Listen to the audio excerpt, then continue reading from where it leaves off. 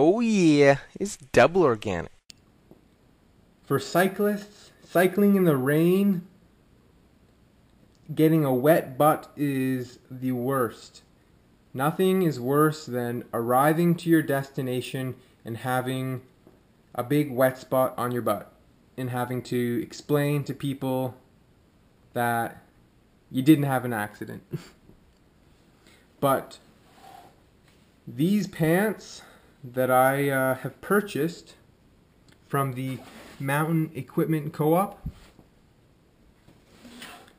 keep my tushy dry.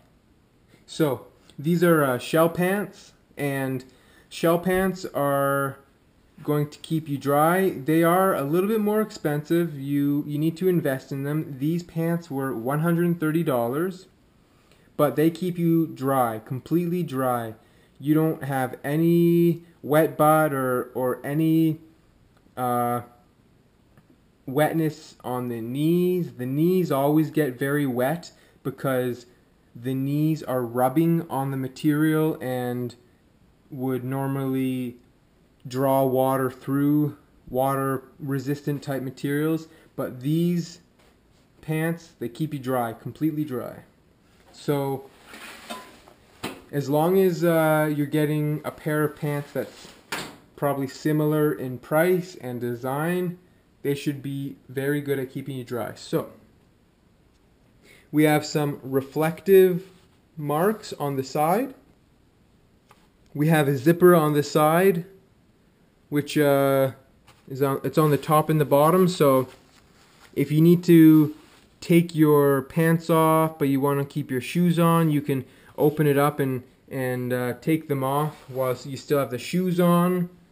Or if it's warmer out, you can unzip at the top zipper and have a little bit of the leg open when it's warmer out to prevent overheating.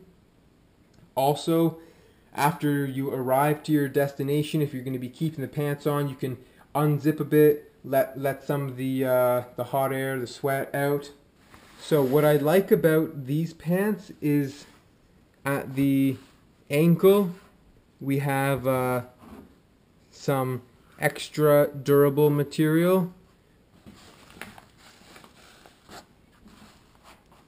So this is where you might have some rubbing against the chain or something like that, and also more of the water from the road is going to be hitting this area, so it is even more waterproof and will keep you dry.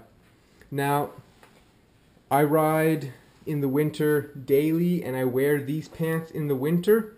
They are wind resistant, and most of the time I'm just wearing shorts underneath, and that keeps me warm enough, even minus 5, 6, somewhere around there. Once it starts getting a bit colder, then I wear shorts with some little leggings that go up to the knee to keep me a bit warmer. And then if it's really cold out, I'll just wear full-on long johns underneath these pants. So based on the amount of clothing you wear underneath, you can tailor it to your needs based on the temperature outside. Now, because I ride with these every day in the winter, they do take a beating.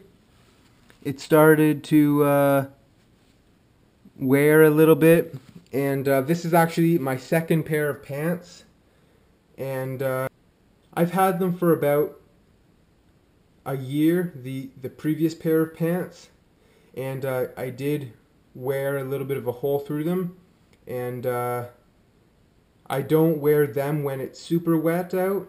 I just wear them if it's not wet, but I'm wearing them for when it's cold.